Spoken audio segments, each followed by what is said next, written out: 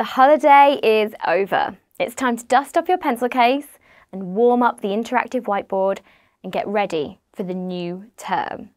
As you return to the classroom at the beginning of term, energy levels will be high, having enjoyed a break, a few late mornings and a few late nights actually having a life.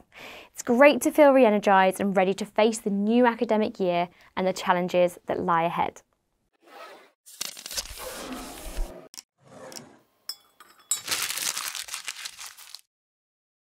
Hi everyone, I'm Natalie from My Progression, and this video will take you through the 10 top tips to surviving your first term. This video is for anyone just starting out in a new role, new school, or first ever term in education. But we don't just want you to survive, we want you to thrive. I'm going to run through the 10 tips to getting the most out of your first term.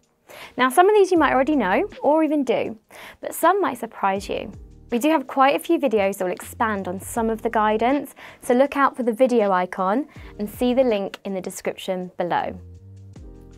Number 1, make connections. Whatever your role in school, it's essential to form good relationships and find your place in the team.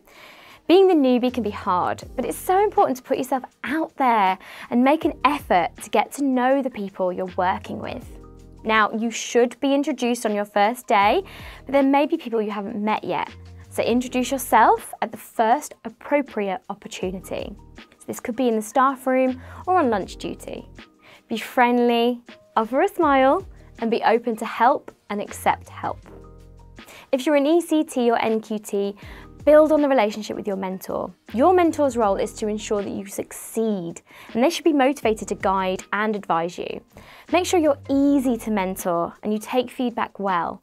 It's a two-way relationship, so don't be scared to approach and ask for help or just get some feedback on your progress. Number 2, plan ahead. If this is your first year in teaching, it's often in this first year that a lot of the groundwork is done that can set you up for years to come. As you create resources or letters to parents or homework sheets, keep a template copy. Set up an organised filing system on your computer and name the documents clearly, so next year when you want to find the letter about the Year 4 trip to the farm, it's there for you to tweak.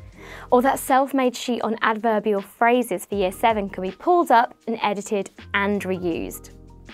I don't know about you, but I love a to-do list. Clearly set out all the tasks you need to complete and when. However you create one is completely up to you. There are some really good teacher planners out there, or you can use your computer, tablet or phone. Now, I use my Outlook calendar and block certain times out with the task I need to complete. It's really helpful because I get a reminder too. Plan your PPA time to be as effective as possible. Some schools allow PPA time to be taken at home and some would rather staff be on site. There are pros and cons to both, but the main thing is just use that time efficiently. It's too easy to get into conversations with colleagues and before you know it, an hour of your time is gone. And once it's gone, you don't get it back. Think about how and where you can do your planning and make sure you stick to the task at hand. Number 3, set your standard from day 1. We all know that your class will run better with structure and clear guidelines for behaviour, so set it out from day 1. You must be consistent with the rules you put in place for your classroom. If you adapt any of these rules, it could be seen as favouritism or that you don't stick to what you said, and this could cause a decline in behaviour. In primary, it's really useful to have the class put together a list of rules or a charter because they then have helped come up with the rules. They're more likely to hold themselves and each other accountable. In secondary, setting the tone early on is a great way to show your class who you are and what they can expect from you. Setting your rules on homework deadlines and how to answer in class will help keep things clear and allow you to avoid too much disruption. Now let's say your desired standard is up here. If you let the class get away with dropping your standard, or you set your standard of behaviour too low at the beginning, then you have a more challenging job to get them back up to where you need them to be. Whereas if you set it where you want it from day 1, if you see it dropping at any time, you don't have far to go to get it back on track. Number 4, be strict with your workload at home. It goes without saying that most teachers will have to take their work home. However, be strict with your time. Start as you mean to go on. Think about what is reasonable. Talk to colleagues and how do they manage their workloads. Set clear rules and boundaries or you'll burn out. Think about what you're willing to do and what you're not willing to do. Like lunch might be sacred as you need some time to decompress, but an hour after work in the evening is okay for you. Or you could be okay eating your pot noodle and getting some marking done during your lunchtime. Just find out what works for you. Do your best to leave work at a reasonable time throughout the week. You don't have to be the last person left in the school that the caretaker is throwing out at the end of each day. Sometimes it's better to just go. You'll probably be able to work quicker and more effectively after a break anyway. If there's anything pressing, then go in 15 minutes earlier the next day, so you'll have fresh eyes and be in a better frame of mind to get it done. One of our contributors told me that when she had to do work over the weekend at home, she'd get up on a Saturday at 6 AM and work till 10. And whatever wasn't done, wasn't done. Computer off, and she got on with her weekend. Do what works for you, but find a routine and make sure you have that well-deserved break. We hear the words work-life balance a lot, but they are essential, and we need to take responsibility and aim to create that balance. If we don't create the balance, it will certainly have a negative impact on our lives, our health, mental health, and also our relationships. Number 5, don't overcommit. Think before you say yes and learn to say no. It's so easy to be pulled into extracurricular activities in a school, but think carefully, in your first term especially, of what you say yes to. When someone finds out that you're a good guitarist, before you know it, you'll be running a lunchtime guitar club, putting on a concert, and playing at the head teacher's birthday party. Focus on getting the teaching right for this first half of term or term, and then tentatively dip your toe in the world of chess club or dance club or coaching a sport of your choice. Because that overcommitment can be a challenge, and then you have an impact on many areas of your work-life balance. Number 6, prioritise. Focus on your teaching and what's required of you, and do it well. You trained to be a teacher, so focus on this skill initially. You may have many strings to your bow, but get the main one right, and you can add on later. Get to know your classes, the curriculum, focus on your teaching and the children's learning. Gain confidence as a teacher. Use your observations and feedback to evaluate how you can improve and what could be done better. But also, give yourself a pat on the back for the things that you are doing well. Number 7, ask for help when you need it. Don't be a martyr. Please never struggle. If you're in ECT or NQT, those first few weeks can be overwhelming in so many ways. You're suddenly it. You're the teacher and there is no one there to work with. As a student, it's easy to get used to having the class teacher around to pick up some of the issues, which is great. But now, you're in charge. The crutch of another adult who knows the children has gone. But remember, you'll likely have an excellent teaching assistant who can help, support, and also advise you. Again, go back to building on teamwork and good relationships, and you should never feel isolated and overwhelmed. Ask someone on your team for advice or help. If that fails, go to your mentor. Sometimes it's presumed you may know things, and you just don't. If you don't know the procedure at lunchtime, ask. If someone asks you to go and make copies, don't just wander around the hallway trying to find the copier.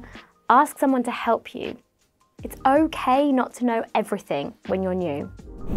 Number 8, look after your health and your mental health. I mentioned before about striving to create a work-life balance, but we also need to look after our physical health and mental health.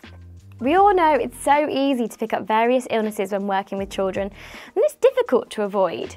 You know that you'll get that sickness bug when 6 of your class have been sent home that week, or that sore throat when everyone is coughing and sneezing in your class. The past 3 years have taught us a lot, and I would still endorse that hand gel and having some antibacterial wipes in your drawer. Make sure you eat well too. Whilst I'm not a doctor and do enjoy a Big Mac every now and then, getting your 5 a day is really important. Take those multivitamins, eat that hearty soup and piece of fruit, and keep your immune system in good order. If you are unwell, make a decision and address whether you're well enough to go in and teach effectively. If you aren't well enough, a day in bed or the trip to the GP may be what's needed. Think about who you could be passing your germs to. Are any of your children vulnerable with a health condition, or are any of your pupils going home to vulnerable adults, a parent who may be in treatment? You may feel guilty when you take time off, but please consider the bigger picture. Many education authorities promote access to the seasonal flu jab, and although it's a personal decision, it's well worth considering. Nothing worse than a dose of flu to lay you up for a week. Mental health is as important as physical health, but sometimes much harder to assess yourself and for others to identify. If you feel overwhelmed, anxious or stressed, please talk to someone. Approach a colleague you trust or speak to your mentor. Have a look and see what you can do to relieve some of the stress. Wellbeing has been high profile in schools for a significant time now, and your school may have a wellbeing lead. Seek them out, as they're not just there for the children but for staff too. Talk to others and pick up tips to ensure you are looking after yourself. Talk and ask others how they're doing, and be honest if you're struggling. And you may be surprised by the support or advice you get, or even show your support to someone who you know is overwhelmed. Number 9, treat yourself. We all love a treat, don't we? Reward yourself at the weekend or even a night during the week. Treat yourself to that glass of wine on a Friday. Take that long bath with your Lush bath bomb that you've been saving, or go for that coffee and catch up with a friend. Reward yourself for the hard work that you're putting in. Number 10, reflect. And finally, as the term goes on, reflect at how far you've come. Those nerves that almost paralysed you in your first week have now dissipated, and you feel more confident in your lesson planning. It might be worth keeping a diary or journaling your experiences. You'll be surprised at how quickly your confidence grows, and it'll be nice to look back at your journey. Reflect on the good lessons and the not so good lessons to help you stay at the top of your game. Tweak your practice as you go, and don't forget to check in with your mentor. We would love to hear any of your top tips for surviving your first term in the comments. And we wish you all the very best as you begin this term. I've been Natalie, and if you found this video on surviving your first term useful, then check out the linked videos in the description below. Like, subscribe, and click on the bell to keep seeing more from My Progression. And let's keep your career in motion.